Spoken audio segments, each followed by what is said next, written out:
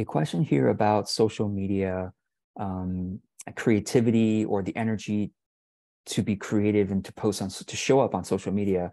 And this person wrote, I haven't felt like posting or showing up for almost a month now.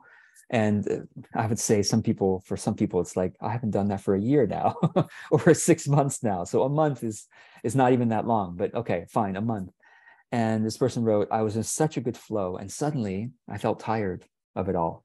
I didn't want to force it. And I took a step back, but my social media energy hasn't come back thus far. And how do you deal with that? So I have a couple questions for this person and for all of you who deal with this. Number one, what made you feel tired?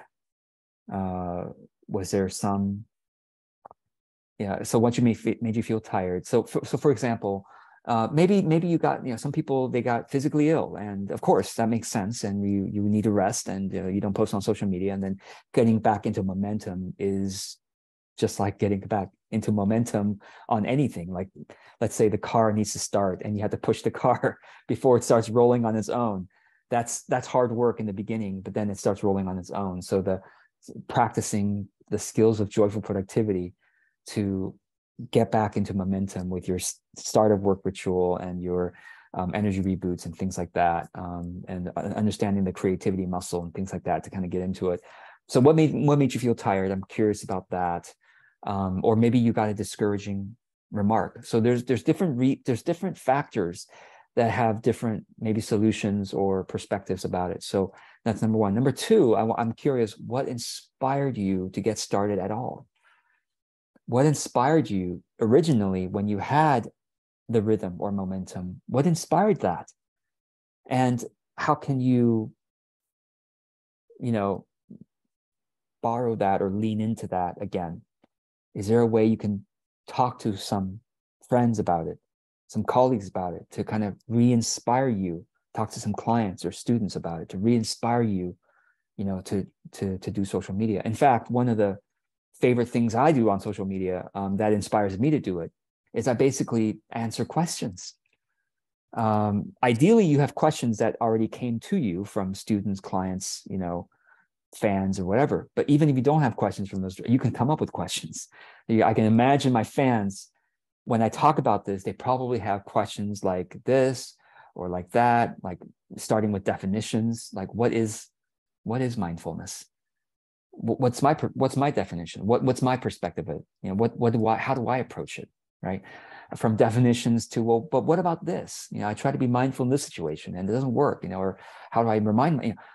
So there are going to be questions that you can imagine, and the questions are a response to your ideal audience member, your ideal viewer, ideal reader, ideal client, and talking to them in your mind and heart can restart you there. And finally, the third thing is to consider forming an encouragement pod with several trusted friends who also want to be consistent on social media. You might have heard the term engagement pod. It's a term on social media where usually dozens of people, sometimes hundreds of people, band together and say, all right, everyone, we're in this club where you have to comment on everybody's thing and everyone's going to comment on your thing. People spend hours a day commenting on the 50 people they have to comment on, and so they can get the 50 comments back. That's called an engagement pod, and it's kind of inauthentic, and it's not necessarily good for the algorithms either, because the algorithms can pick that kind of thing up. But an encouragement pod is different. It's where the purpose is not to game the algorithm, but the purpose is to encourage each other to say, let's get back into it, or let's stay consistent with it. And listen, I'm going to make sure I read, when I make a post, I'm going to send it to you all. And maybe there's an agreement of 1 or 2 posts per week. So it's not too many, right? 1 or 2 posts per week. I'm going to send it to you. And when you do yours of the week, you send it to all of us. And then we will go and be an encouraging presence in the comments area. Or if we don't want to comment publicly, we can just send you our private encouragement.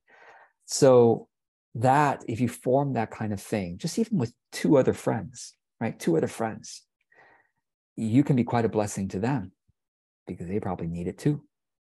So let me know if this is helpful.